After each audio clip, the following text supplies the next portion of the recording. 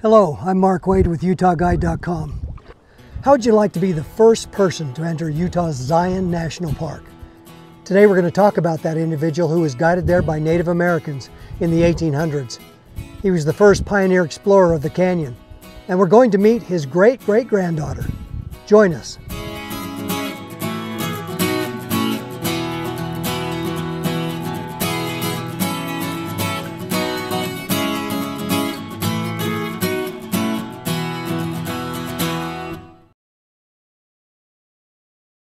Welcome to the UtahGuide.com podcast. I'm Mark Wade, your host. I'm here with Camille Johnson Taylor. Camille, you're a little bit famous, I just have to say. I don't know about that. For a couple of reasons. One is you've been the tourism director here in Kane County, Utah for many years and worked in the tourism office, I know, for a long time here. And now you've accepted a new position. Tell us, what is that position? Yeah, so I'm with the Utah Office of Tourism. I'm the Director of Community and Partner Relations. It's kind of a lot, so I have to say in my head, DCAPR. And so that's what it is, Department or Director of Community and Partner Relations. Very good. Well, congratulations Thank you. On that new opportunity. I appreciate it. Today we're going to talk about a variety of things. First off, though, you're the descendant of probably the first pioneer settler to ever enter Zion Canyon, Zion National Park as we know it today. Right. It was about this time in November 1858, while I was looking the country over with some Indian guides, that we came near the edge of the canyon, now known as Zion. The Indian guides refused to go down into the canyon with me, as they said winnow pits, devils were there. They camped on the rim of the canyon, while I went down in and explored the beautiful canyon scenery. I was in there longer than I told the Indians I would be, and when I came back, they were gone. They thought the devils had got me. I feel a lot of pride about that. I think that's really cool, you know, as I've read some things in the past, and then you actually shared some things with me about Nephi Johnson. I actually bring that up quite a bit. So he's my third great-grandpa, or second great-grandpa actually. I'm the 7th generation Utah, Southern Utah local native, and then I've got grandkids, so they'd be 9th generation locals. Amazing. Yeah. Amazing. Well, let's talk a little bit about what he may have seen. You've spent a lot of time in Zion National Park, and part of Zion National Park, the eastern edge of Zion National Park, is part of Kane County, isn't it? Right. And you've got Bryce Canyon, that's part of the county. You've got the Grand Staircase, part of the county. You've got Lake Powell, that's a part of the county. Yeah, we're definitely rich with all these natural wonders and assets, so we're super fortunate to have that concentration here in Kane County. Would you like to have been your great-great-grandpa?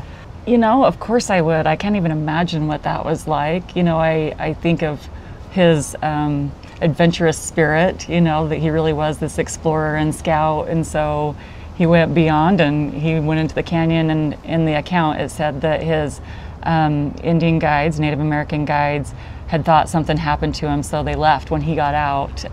They were nowhere to be found. They probably thought he got swallowed up in the canyon. Well, it's my understanding that the Native Americans were a little bit spooked by what they found there, what they thought was there.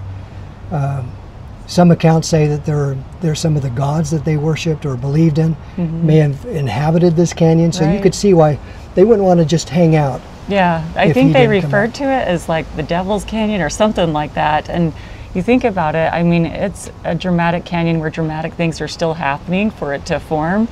And so I'm sure that there were some incidents there that had them a little bit scared of what could happen in Zion Canyon. You know, I kind of joke lately, especially with the weather and the winter that we've had. I'm like, Utah is like a constant game of Jumanji.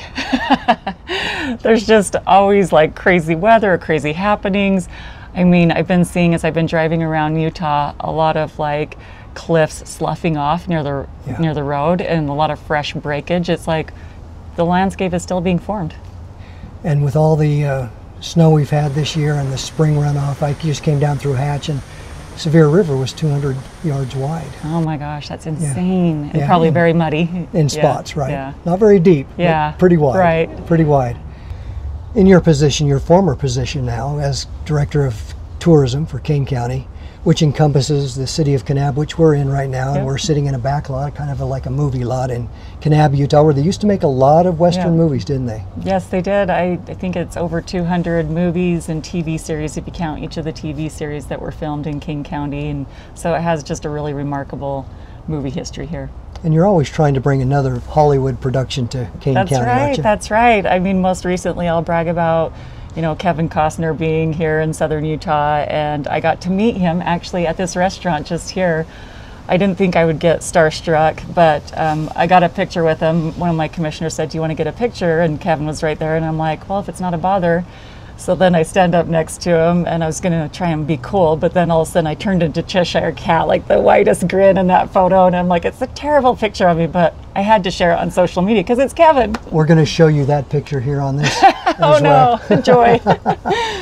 So let's talk, because for years, I've always thought of Kane County and Kanab, and I had to be careful where I said this to people, but I think this is maybe the best central place to base, to hub and spoke, to experience what we were talking about earlier. You got Zion to the west and a little bit north. You got Bryce Canyon to the north, Lake Powell and Grand Staircase to the east. And what do we have to the south? North rim of the Grand Canyon. The granddaddy. Every which way you go, there is this amazing geological wonder to explore and experience. And so we have a tremendous concentration right here in Kane County, so you can base in Kanab or Orderville and explore all those things that are very accessible to the area. What's interesting too is that you've got all those high-level, world-class attractions.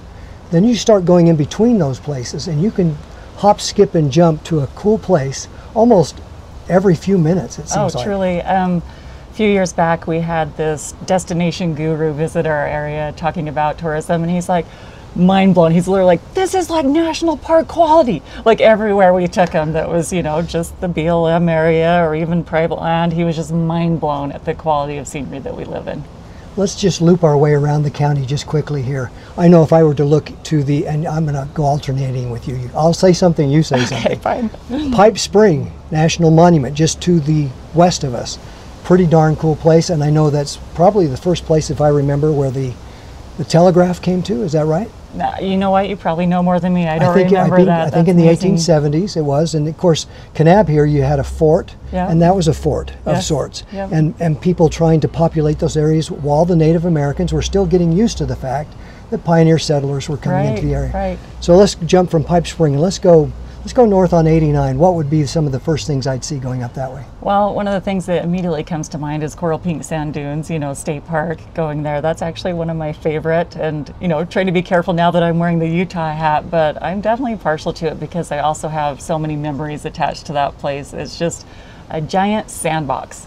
Whether you're a little kid or a grown adult, there's something fun and amazing to do and explore there. And it's not just any old sand dunes, is it? It's the color is more unique than most places you'd ever see. Yeah, and the color, it's interesting because people kind of, the pink part escapes them. They just kind of, they come and they expect something different, but the color actually shifts with the lighting. So it can look more orangey and then it can look more pink depending on the time of day or even the time of year that you're checking it out. So if I were just a little south of that, you've got the Wind Caves. That's now become quite a popular place. Right. You've got Moki Cave, which has been there for so long, for a long time, maybe 80 years. Yeah, that was interesting. I've just spent a week and a half up in Salt Lake for work, and I ran into this guy at the Gateway Mall, and it kind of came up in conversation about where I'm from, and he's like, what's that cave?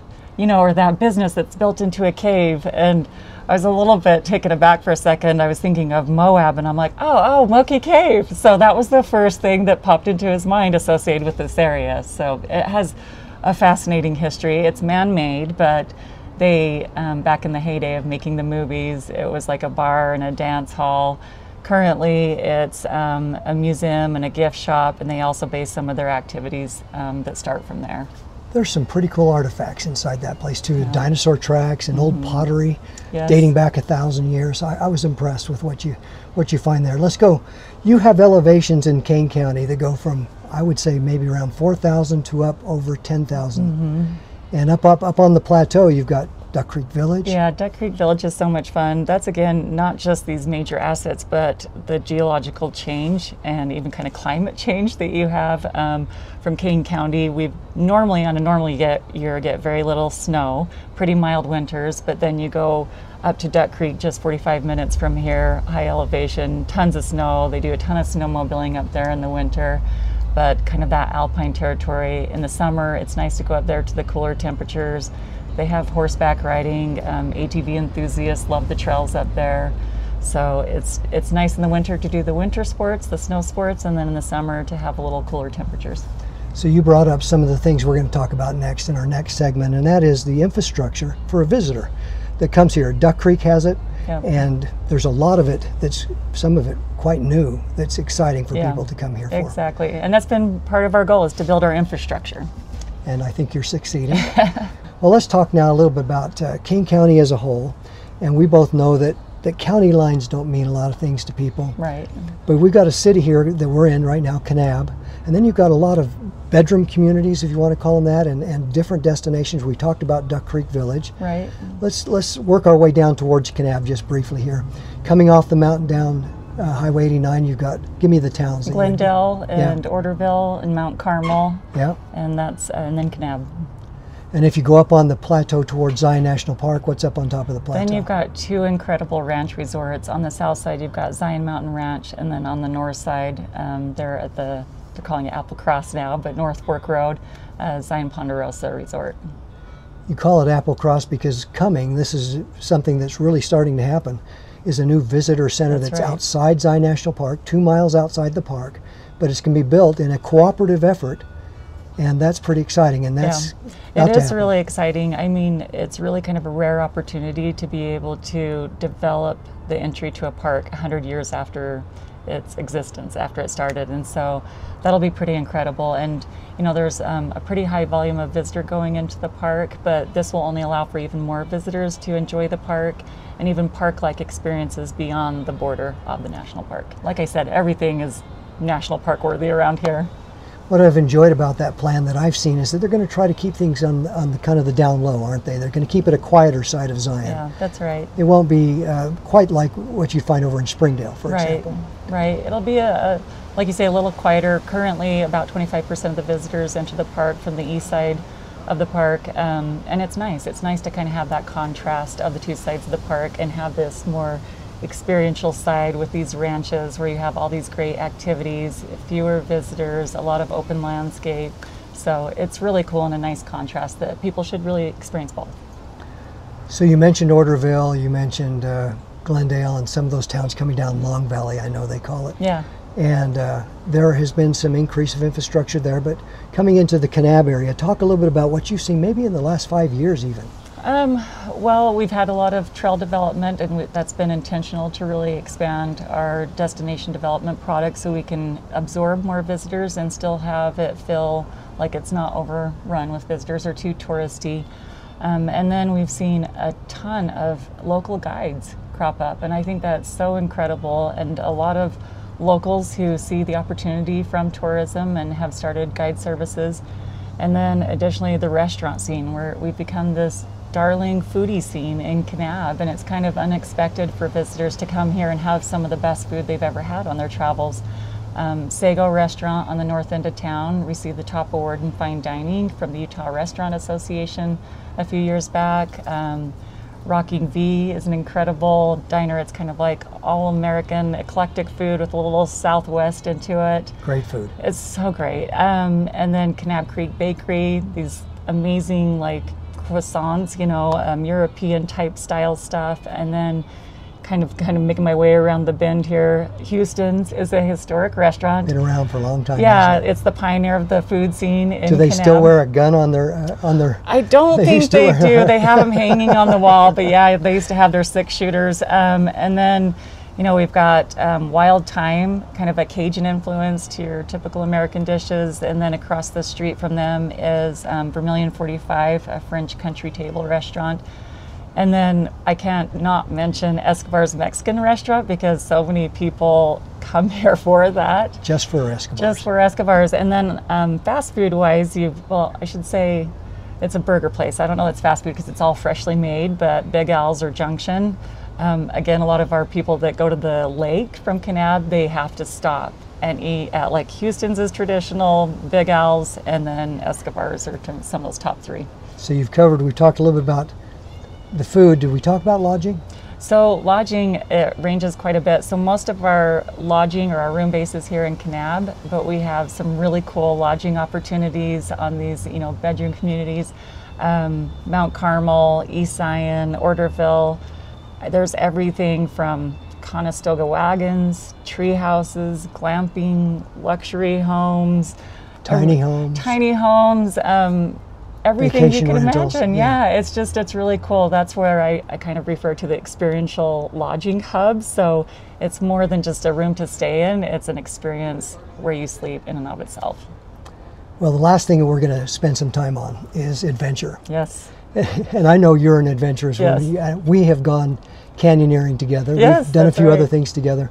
But is that your favorite thing, is to go into a slot canyon in this area, or what's your favorite outdoor adventure? I think, yeah, you probably nailed it. Slot canyons are just magic, right? They're just an incredible experience. You're so intimate with the landscape, the twists and turns, the lighting changes, and we have so many of those. And I know that that's a huge part of our value proposition to our visitors, is they love our slot canyons. Yeah.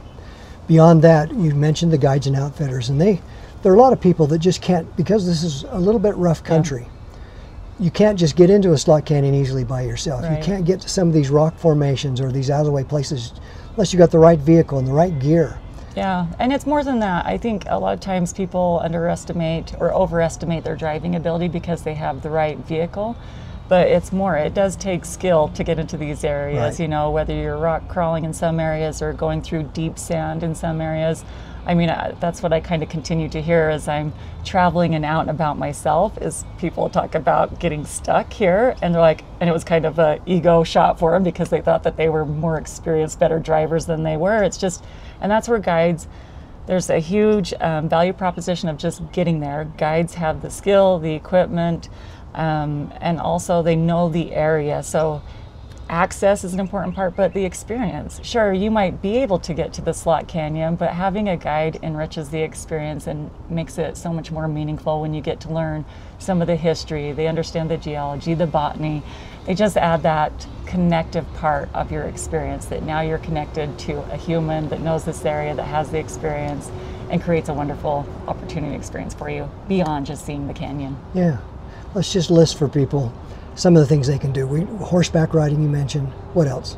So ATVing, 4x4 adventures. Kind of Jeep tours. Yeah, Jeep tours, canyoneering for the more adventurous visitor to go canyoneering. Guided hiking. Guided hiking. We've got a couple of Via Ferratas in the area. And Via Ferrata is climbing up a cliff face with you're harnessed in and you're cabled in so you can't fall, but you're climbing up a cliff face with pegs into the wall, essentially. That's right. That's right. It's a really cool experience, and then you can often pair that with the canyoneering depending on who you go with, and so there's really kind of endless opportunities. Then you go to the east side of the county. There's also boating, wave runners. You go to Duck Creek. You've got snowmobiling. More ATVing. Lots of ATVing. Yeah. That's one of those things that I've been a little bit reluctant to put out there because I'm like, it's kind of nice that it's not so busy. It's just a nice amount of visitors. Duck Creek Village is a cool little place to go to in the summer, especially, and in the winter when you're snowmobiling. Yeah, exactly. Especially with the snow we've had this year. Oh, it's been ridiculous. So it's a record-breaking year, right? Yeah. So. Yeah. Yeah. Well, thank you for taking the time to talk to us about Kanab, Kane County, and Camille Johnson Taylor and Nephi Johnson. That's right. Thank you so much, Mark. This has been fun. It's always an adventure with you, whether we're hiking or sitting down visiting. Hey, thank you. You bet.